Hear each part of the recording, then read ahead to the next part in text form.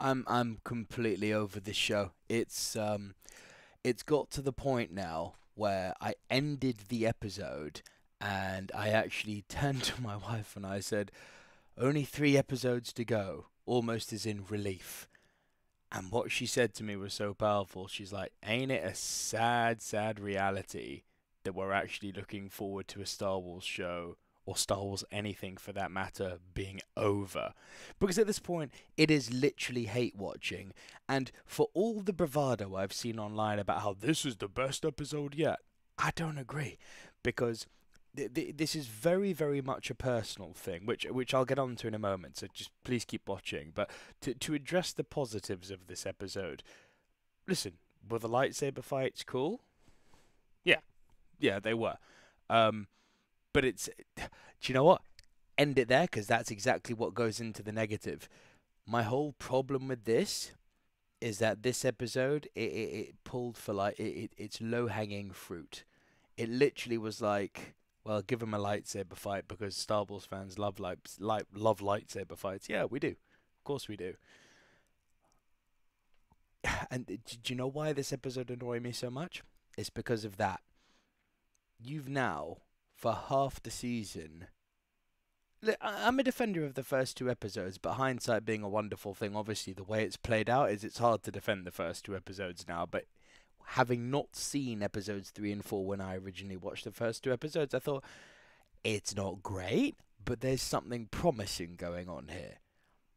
I'm interested where they go. Obviously, it's fallen off a cliff at this point, but the fact that you dare try and mask the fact that you are a terrible show by giving me visual noise. For anyone who knows me, they know that that's sacrilegious to me because that is just filmmaking and in this case TV making of a coward. Only a coward hides behind visual noise when they know that they don't have a decent script to bolster it up. And what do I mean by decent script? Let's be real. For the defenders of the Acolyte, of which I was one in episodes 1 and 2, I was one of them. There's no doubt about that. Um, there's this whole, oh, they haven't really said that the villain is a Sith. We don't know if it's a Sith or not. It's a Sith. They flat out, outright said it's a Sith at this point. The the way that every single person with a minimum of 2 functioning brain cells saw it coming, like minor spoiler here, without actually saying the thing, even though it's 2 days on now, the internet's probably ruined it at this point. If you've been watching this, one of the predictions I made from the last episode, from episode 4, I was like, well, it's either this person or that person. It was one of those two. And it's pathetic. And though the lightsaber fights with said Sith were cool, it was visual noise because once again it betrayed everything that the previous episodes have set up. The inconsistency going on is on another freaking level. You know, May decided that, oh, I'm going to be good now. By the way, in episode 4, there was no reason for that. I didn't even address that in my angry review last week, but like, angry. Um, but yeah, she just turned good all of a sudden, and she's not like a villain now, but she did square up to one of the Padawans and legitimately tried killing her. The Daphne Keane playing, what's her face? Sol's Padawan. I don't even know their names. They're forgettable characters, man. So now she's running away from the Sith, but she's beating up her sister, and she's sneaking away with Sol back to Coruscant, and she's attempting to kill Padawans, but last episode we were told she was good. Yeah, yawn. Absolute yawn. And then you've got Sith Boy himself, again, for the sake of the people who have not watched this yet and who are planning on binging it, I won't reveal who it is. I mean, I've said it's one of the people from my episode 4 prediction, but without going into name, not to be a bona fide douchebag, the lightsaber fight again was really cool. The way he moved and the way he fought was really cool. But even there, it's inconsistencies. One moment, he's wiping out not an armada, but a freaking legion of Jedis as if they were nothing. And then he goes up against Sol, has the opportunity to kill him, and is just like, nyeh, nyeh. What are we doing? And then death by bugs is a thing. But hey diddly do, he didn't die by bugs. But the way he was defeated in battle was bugs.